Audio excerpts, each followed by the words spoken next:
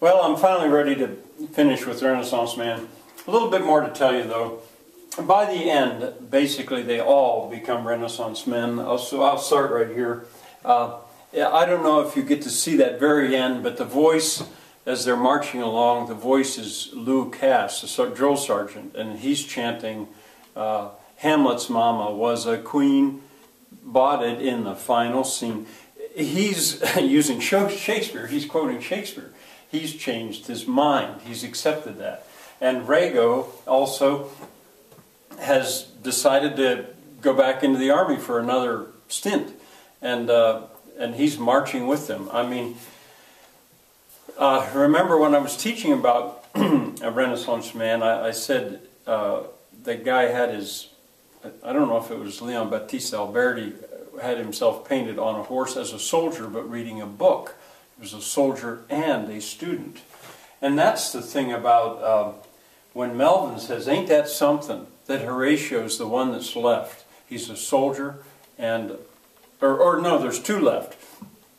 Fontainebras, I think, is the soldier and Horatio is the student. He says, ain't that something? Well, that's because they have become not just soldiers, but students. They've all become Renaissance men. Now, why I circled this, I don't want to go into this too much, but I watched this so many times, I began to get very curious about these names. Where did they come up with these names? Is this a coincidence? Now you decide for yourself, but let me tell you of some of the things that I suspect. Bill, well, that's a nickname for William. His nickname becomes Shakespeare later on. Rago, where that comes from? I don't know. It's an abbreviation for Regular Army Go. Now, I found that out by looking it up, but that might be just a coincidence. Jackson Leroy, or Leroy Jackson. Well, Jackson, Stonewall Jackson, was a general in the United States, and there was also Andrew Jackson. Leroy, that's the French is Le Roi, which is the king. And in Henry V, there's a joke built in there actually where the king, Henry V, goes around disguised and they ask what his name is, and he says, I think he says his name is Leroy, and the one says, that's a Welsh name, isn't it? Well, that's a joke because that's French. But it means the king, it was disguised. He was disguised, he was the king, Le Roi. Melvin, well, I don't know. Melville is wrote one of the most famous books in the United States called Moby Dick. So you're going to see, I'm going to point out philosophers, writers, and soldiers. Miranda Myers, Miranda is the last female character that Shakespeare created. She is the one and only female character in The Tempest, daughter of a wizard.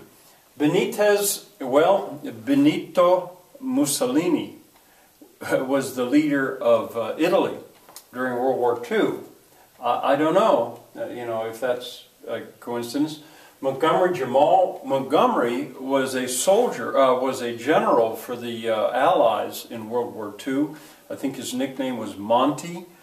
He was quite popular among the troops. Roosevelt Nathaniel Hobbes. Well, let's start with Hobbes. Hobbes was a philosopher, an English philosopher of major importance. Roosevelt, there were two Roosevelts in the United States. There was Teddy Roosevelt, who was a soldier and a scholar. A very interesting man, really. And Franklin Delano Roosevelt, his grandson, I believe, was the president during World War II. Nathaniel was his real name.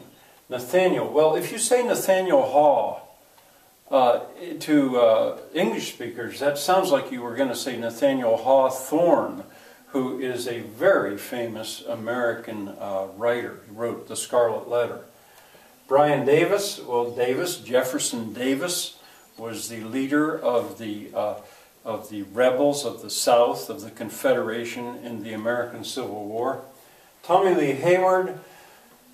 Tommy Lee, the kids tell me, was a famous drummer. I didn't know that, and he is the guy who's drumming on the desk. Hayward, I think, was maybe a writer. I'm not sure. And Lee, of course, Lee was the general, very famous general, a brilliant general for the South in the American Civil War. Lou Cass, now I puzzled over that one. I thought Lewis Carroll, but some student suggested maybe it was Lucas, George Lucas, a film director, a very famous film director. Emily, his daughter. Well, Emily Dickinson is one of the most famous American women writers, poets. Marie Layton, that's the woman he gets interested in. Well, Marie, probably the first and maybe most famous woman scientist was Marie Curie, who discovered radiation. Colonel James, Henry James, was an American writer. Well, you know, you judge for yourself. I don't, myself, I don't think that was coincidence. I think the writer of that movie had some of this in mind, I think. John Philip Sousa, I use this as an opportunity to point out to the students that as you get to the end, the music does everything. Well, if you didn't see the last 5 minutes, you maybe didn't realize this. But they pull out all the stops for an American on patriotic sounding music. John Philip Sousa, he was nicknamed the March King. And that and other things as well, right there in the end. They go to, well, just very patriotic songs that have that effect on Americans. They may well not on those of you who are not American. Okay, well, I'm going to leave that, but I have another video. We're going to now go on with the chronological survey.